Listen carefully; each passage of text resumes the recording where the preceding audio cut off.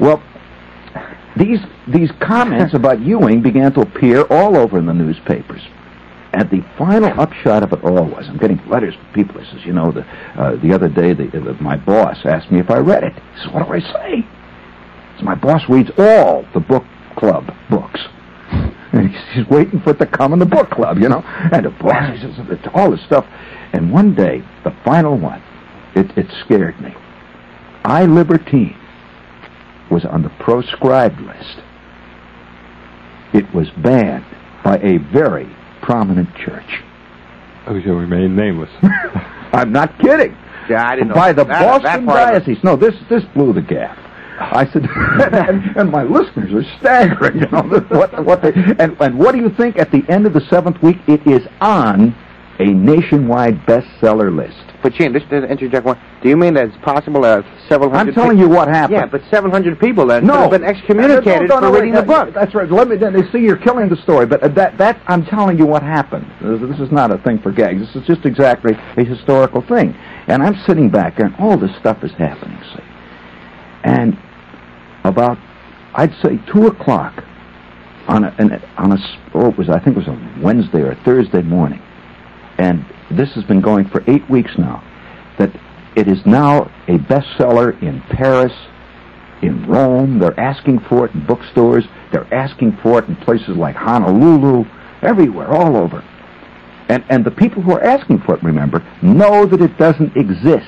That's the important point. Right. They are sitting back and watching the repercussions. And here it is, there's mentions of the book in all kinds of columns everywhere of people who think it does exist. I says, remember, friends, they think it does. And when we were banned in Boston by a very prominent church, I mean, our whole world was crumbling. You see, by now I was a little afraid. Next thing you know, the president's going to mention that he loves this book. See, then I wouldn't believe in anything. And about 2:00 in the morning, I get a telephone call, and this guy gets on the phone, very funny voice, and he says, "Look," he says, "Shep," he says, "You're right. You've touched on something very important. There are two kinds of people in this country: the believers and us." And he said, "I am a reporter for the Wall Street Journal."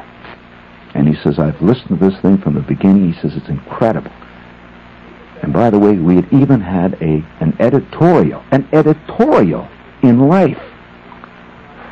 And he said, "This is fantastic." And he says, "Don't you think it's about time to spill the story?" And I said, "Yeah, I think so." I said, "This is getting out of hand." And so he came down to the office, and I showed him all this documentary proof, and he went back to his office, and he worked on this piece. And on Wednesday afternoon, on this hot August day, it appeared front page, middle, 3-column banner. It says, "Gigantic Literary Hoax." Shows the real phoniness behind a lot of the things that people believe in, like lists and so on. And he had the whole thing documented. Well, that came out on the newsstands at 3:00 in the afternoon. And I was sitting in my office. It was fantastic. At 3:01, I would say between 3:01 and 3:05, there were 6 countries on the phone calling me about that. Melbourne was calling. Rome was calling. Newspaper editors, Figaro, the German newspapers, everywhere. There was a fantastic story. And that story, it's probably one of the very few stories that has ever been printed, word for word, taken out of the Wall Street Journal and reprinted in Pravda. It was printed exactly word for word. Well, this thing just blew to the point where people were calling from all over. And then, it was never, at any point, was there any PR involved. It was a whole series of forces that came together. And I think that time, that particular year, was the beginning of the whole new attitude that people have today towards things which they never questioned. People today question politicians. They never did, really. They used to say things about it, but today they really question. People look at things, and it was the beginning, and I'm not saying that started it. I'm saying that was the beginning of a whole thing. After that, Mort Saul grew, and Lenny Bruce, and the whole the whole thing changed over almost in that period overnight. It just began to mushroom. Isn't there more to that story about the book? Oh, there's much more, but we don't have that time. Am I crazy, or did I read that somebody eventually wrote a book? No, later then. You see, when it was later on about see, you're going ahead again. Then one day, a friend of mine, a writer, Ted Sturgeon. Ted Sturgeon called me one day and said, "Listen," he says, "there's this publisher who." He says, he's a paperback publisher, and he says, "You have got him taken." He said, "This guy is going around all over the world trying to get the paperback print, reprints rights on I Libertine." And so he says, "Let's have lunch with him." And he said, "Let's have cake." So I sat down with him, and he says, we were eating lunch, and he turns to him, and he said, "Listen," he said, "would you like to meet," the publisher was Ian Valentine. He said, "Would you like to meet I Libertine? Would you like to meet Freddie Ewing?" And Ian is a very innocent type guy. He says, "Yeah," he says, "I certainly would."